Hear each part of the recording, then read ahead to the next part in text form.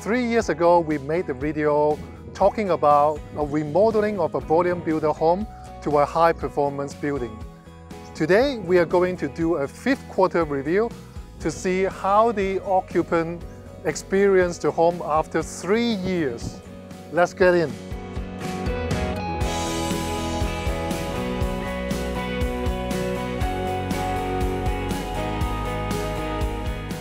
This is the finished house after 3 years. This is our homeowner, Ralph. After 3 years, how does this house compare to your expectation? Yeah, to be honest, it's exceeded our expectations because we just wanted something a bit more energy efficient, a bit more comfortable, a bit healthier. Yeah, there have been some bonuses we didn't expect in terms of the amount of pests that are not here. It's incredibly quiet, it's incredibly comfortable and energy efficient. So yeah, it's exceeded, it's clean, it's not as dusty. So yeah, enormously exceeding our expectations, that's for sure. Yeah, loving it more and more each year. Wow, that sounds great. Let's come back to your first point, energy efficiency. How much does it reduce your energy bill compared to before your remodeling? Yeah, it's enormous because it was so leaky before and there was so much moisture and therefore it was cold. So we had a ducted heating system before and that just used to blast all the time as soon as the cool months arrived. Whereas now we have one split system there that was originally here, so we kept it. And because of the heat recovery ventilation system, we find that we don't have to use it much, but when it's very cold and 3-4 days in a row, no sun and so on, we turn it on for 3 hours maybe, first thing in the morning, and that's enough to distribute the heat everywhere, and we're fine, we turn it off. So there's now no gas. This is the only heating system in the whole house. And literally the heat recovery ventilation system, I think, does enough. So our bills are, for some portions of the year, non-existent, and for some portions just minimal, under $100. That it's not just the actual temperature, the number, that's 20 or 21, there's a feeling of comfort that sometimes if it's 19, you just feel more comfortable and you're not cold. Actually, the biggest thing I noticed is in the mornings. So when you wake up in the morning, when it was cooler, I always used to notice my nose was freezing. Yeah. I'm like, oh, do you touch it and it's like touching ice? I'd never have a cold nose anymore waking up. That's been my sort of temperature gauge. I'd say we don't have much in terms of the house getting colder than below 16, and we don't go much above 28 or so. So there's still quite a big variation, but we used to have 6 degrees up to whatever it was outside, 38, you know, whatever. So yeah, it's a hell of a lot more comfortable.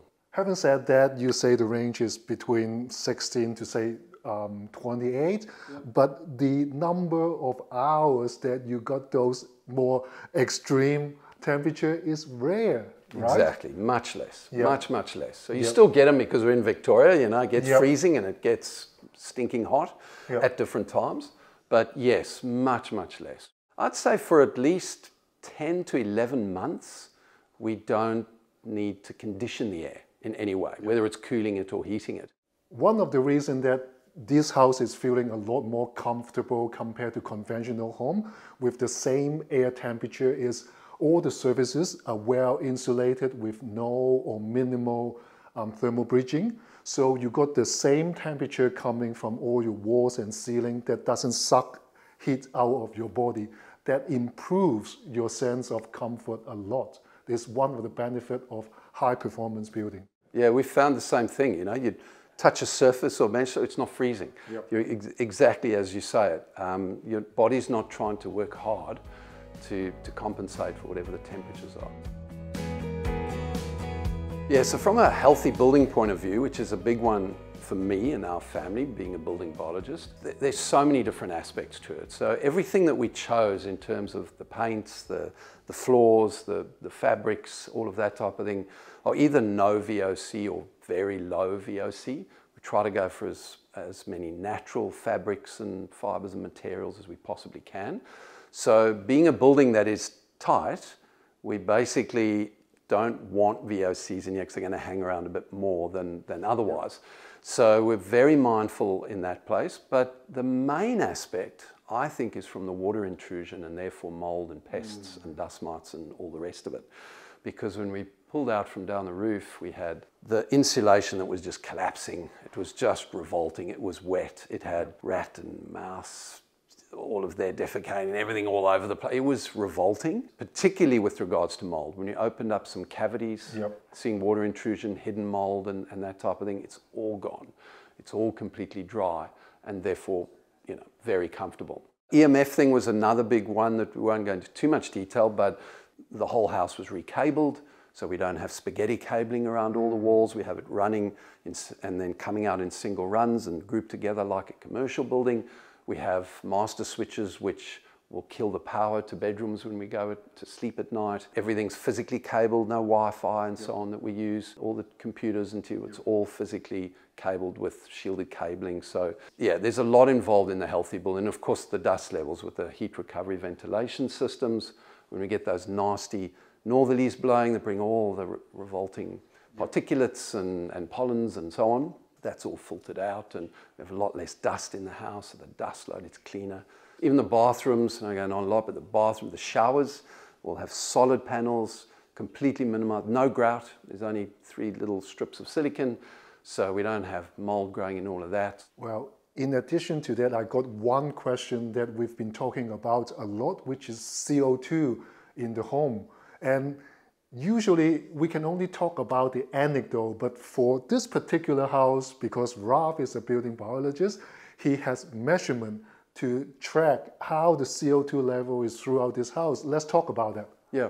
So beforehand, when I took measurements of carbon dioxide, I found that in the bedrooms, where it's either one child bedroom or my wife and I and so on, if I took a reading first thing in the morning, it would be always 2,000 parts per million or a little bit above, which you'd kind of expect. It's a fairly leaky building, but I was surprised to a degree because I'm like, well, it's leaky, so I would have thought some air would come in and it wouldn't be that high. But yeah, 2,000 parts per million, everything closed up in winter. And now since that, taking readings in a bedroom first thing in the morning, it's less than half that. We wouldn't get anything above 900 or so. As building biologists, we like it to be under 700.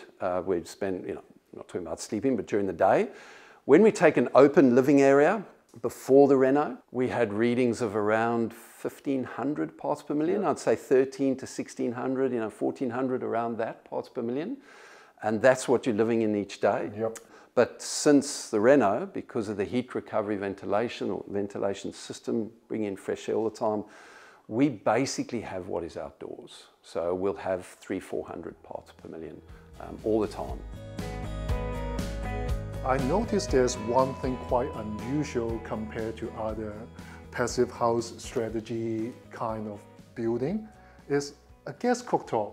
How do you mitigate that? Yeah, that was a big discussion point. That's because I do all the cooking in the house and I love my cooking. And from an EMF point of view, the induction cooktop is just not something I could put in. And I know that's the way it's going to have to be. We're not going to have a choice. That's it. But luckily... Hold on to your gas supply. We're holding on to our one gas cooktop. That's the only reason why we're connected to gas. There's nothing else that is gas and it was already connected. I did test the oxygen levels, testing it right there by the range hood, and testing it when I'm cooking, when I'm not cooking, just basically having it on all day, and found that the oxygen levels didn't drop. So the 21% or whatever, it was not dropping below that at all. So there was no depletion of oxygen levels. There was enough other oxygen coming in. Yep. And from the CO and CO2 levels, the range hood that we have is basically the motors up on the outside as opposed to the range head for magnetic field reasons, but also it's much quieter and has a better draw, bigger ducting. And we just found that, yes, whatever you do cook with, that's all being dumped out straight away. There's a baffle on the outside, so it closes up when it's not in use. And I've measured all the levels and it doesn't seem to impact the air And do you quality. need to open some window while the exhaust is running? No, I haven't found, specifically when I tested, didn't open windows and doors. I wanted to get a always worst case scenario. I don't operate as much like some passive houses where they just go, don't ever open windows. I love opening windows and doors. So yes, we'll get more dust in at certain times, but No, basically the answer is you didn't have to do that. Yeah, and sometimes I would be using 3 of the plates as opposed to 1. You know, I really tested in all scenarios, and yeah, air quality wise it was fine, specifically because of that range hood. Yep. That's on full and that's going all the time, but that's why we wanted it quiet. The other benefit of this type of exhaust hood where the fan is on the outlet is the whole set of ductwork system is under negative pressure where this is sucking air in. So there is minimal chance the flue gas is leaking to the occupied space or the roof space. So it's a very clever system. And if you want to have a high performance house, that's the type of system you want to choose if you don't want to do the reticulating filter system. Ralph, yep. I find it hard to believe how quiet you described this. Let's turn it on. Yeah, absolutely. I found it hard the first time. I thought it wasn't working too.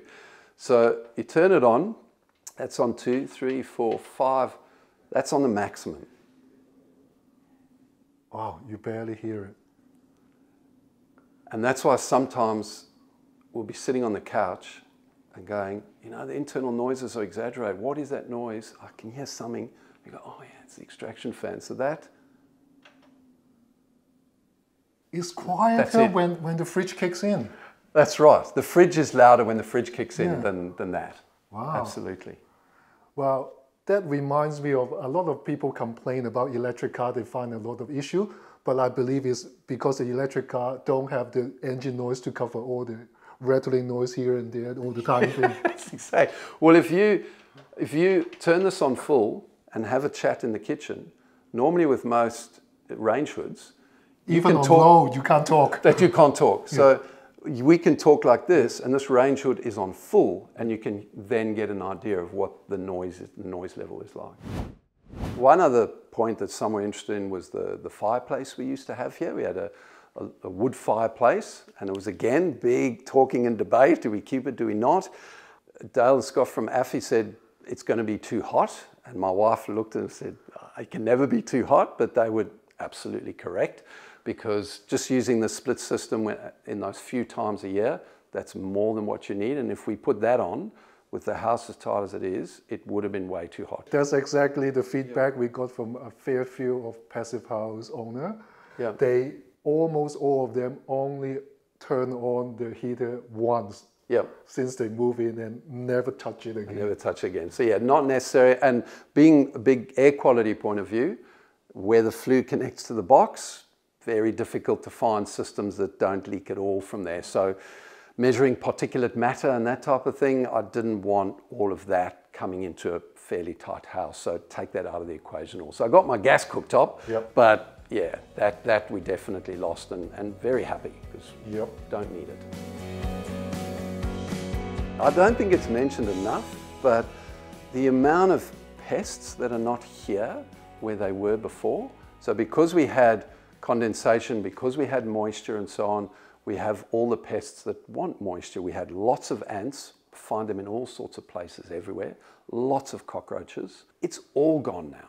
We don't have any ants in the house. We've got plenty of ants on the outside, no problem, we live in harmony with them, but this is our domain here, so they don't come in at all, they can't get in. We don't have holes in the clothing anymore. All of those pests are gone. Spiders, we don't have any spiders and the cobwebs and the whatever, don't have to clean those out anymore.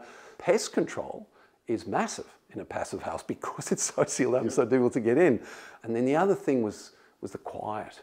I mean, everyone says, yeah, with triple glazing, whatever, it's nice and quiet. You don't realize what that actually means when people are having parties and dogs are barking and you can't get to sleep because of all that.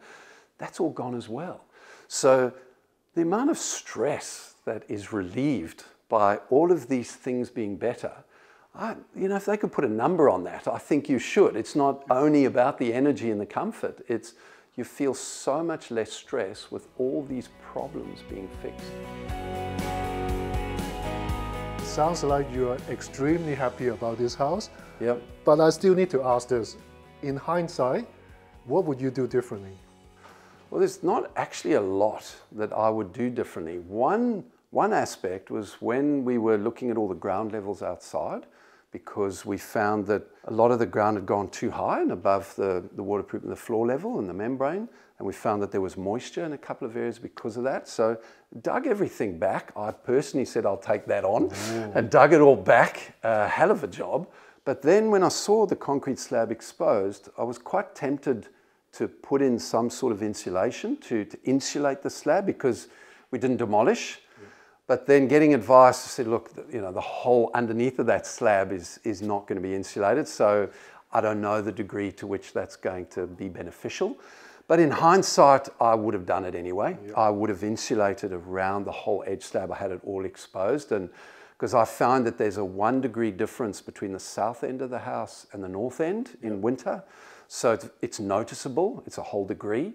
And I measured that quite a bit. So I think that might make a small difference perhaps because it's so cold down that end. The other thing is that we cut down on lighting a lot.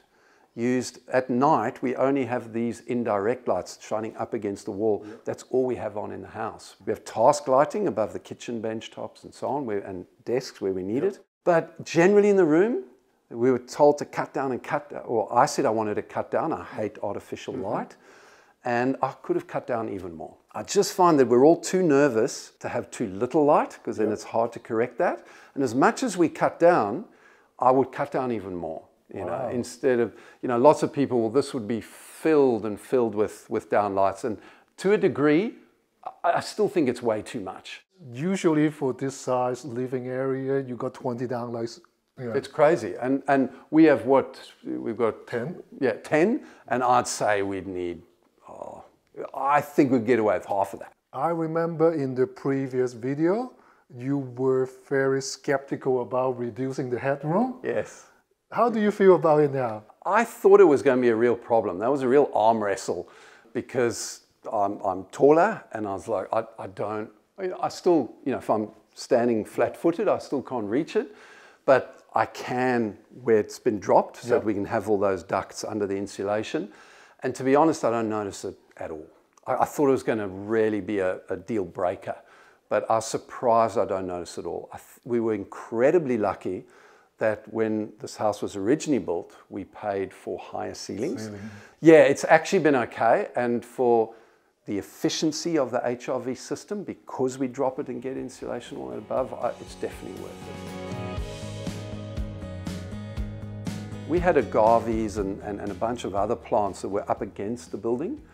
And when I was digging out and exposing the slab and then removing the plants, it was unbelievable, the root systems and how they get onto the slab and in areas into the slab, pulling out the roots and going, wow. So this is how water can get in and the intrusion and so on. No garden beds up against the house. I just think that should be the absolute norm. It shouldn't be legal, in my opinion. That's how passionate I am. So yes, they removed all that and then we put this big deck up here. An enormous amount of effort went into that deck and underneath that deck that you don't see. So a lot was sloping all the ground away from the building into drainage pipes that are put down at the bottom of that slope using a fabric that basically allows the water to get through the fabric but not all the soil to block it up and so get all the water down to there and having where the stumps are, literally having that fabric come up and build up so that the water can run down. Like enormous amount of work that went into those because I see it a lot when it comes to decks. No one has puts any sort of effort into what's happening under there. They just go, right, let's just whack a deck on. And enormous problems happen. Out of sight, out of mind. Yeah, exactly. Yeah. No, if you lifted that, you'd be pretty amazed at what's going on underneath, the amount of work. So money and effort and work that went into that you don't see, and I think that's why people don't want to do it. But it guarantees the longevity of your house. Exactly. It's not going to damage your foundation. Yeah, exactly right. And that's why, and also we had brick veneer. So we have rendered the outside of the building with a natural lime render. So that has come from the ground level up. It's all natural lime render, 4 coats of it. It's just the most amazing breathable stuff. And getting harder over the years and sequestering CO2. But then we have used the cement render lower down to because seal of that. moisture. Exactly. We did find that when I took moisture readings in the slab, we did find that where the ground level was higher and had been for years, and I dug it back out, the moisture levels were higher in the slab in those particular areas. So that incentivized me more to say, right, just get it all away, slope it all away, seal it up. So the water, has got to go uphill. It's got to get through the render, that is the sealant. Yep. It's a horrible, well, I don't like a cement render, but it's a very good sealant. And then we've got the nice natural render all the way up. Any cracking on the render after 3 years? We've had one small crack in one area about that big. So when they did the render, he put in more control joint. He was over the top because I said, if this thing cracks, I'm like, please, that's my biggest thing. I don't want to try to start repairing cracks and things. So luckily, no cracks. And it looks like the day it was done, which I was expecting it to deteriorate over the years, but it still looks pristine. And I think there's a sealant that goes over it, and a natural one. We used graphenstone. There's a natural sealant from Spain that we used that's still very vapor permeable and breathable, but the water will bead on the outside. Not all renders are the same, so when you build or renovate your house, make sure you check with the builder what type of render they are using. Some of the more modern spray-on render, they are not actually renders and can crack quite easily. Okay, now we got Dale with us. For our subscribers, you should know Dale very well. We had a discussion with the homeowner, Raf, but there is a few technical questions that I want to ask Dale, the builder, about the render, what happened below this deck, and the condition of the frame. Surprisingly, the frame wasn't too bad for a 20-year-old volume builder house. However, there was some idiosyncrasies within it. Some of the frame wasn't bolted to the slab.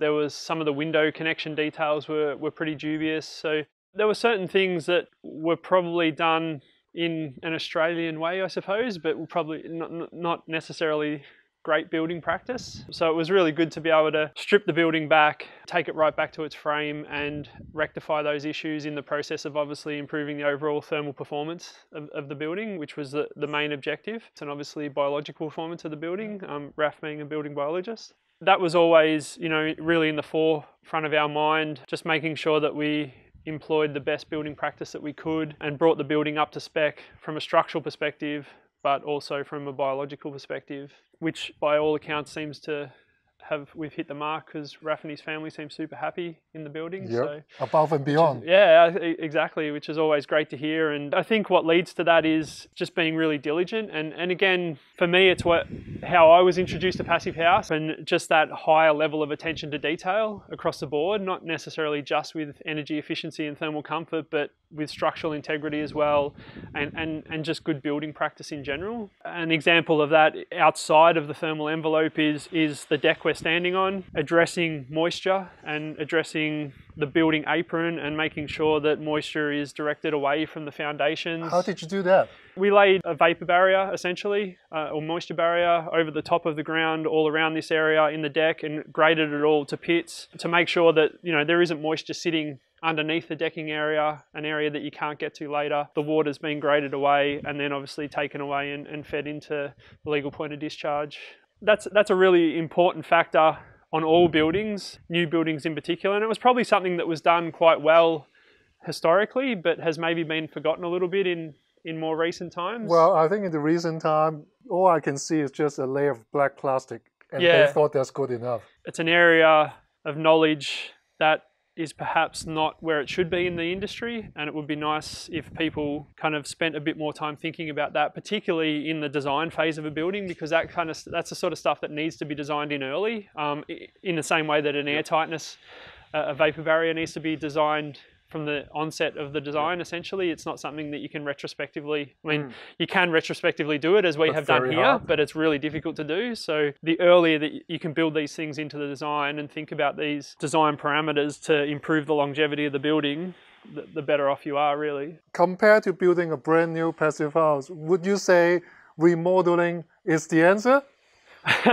CLT is still the answer, it always has been. But I think as far as sustainability and energy efficiency goes, retrofitting is always the answer, because there's nothing good about knocking something down, throwing all those materials away, or, you know, as much as you might try to recycle materials, things still get thrown out. And the idea of just knocking something over and rebuying all of those materials again, reprocessing all of those materials again, that's as bad as you can be for the environment, really. So if you have the ability to do so, and you have a building that you're happy with, and that, you know, maybe the footprint and the general layout's working, then certainly retrofitting is the best thing you can do, for sure. Thank you, Dale, for giving us such an honest review on how he compared building brand new and remodeling to have a high-performance building. I would say it's often a little bit more fun to build new, and you kind of get suckered into that a little bit, but I think having the discipline to keep an existing building and be more creative with it and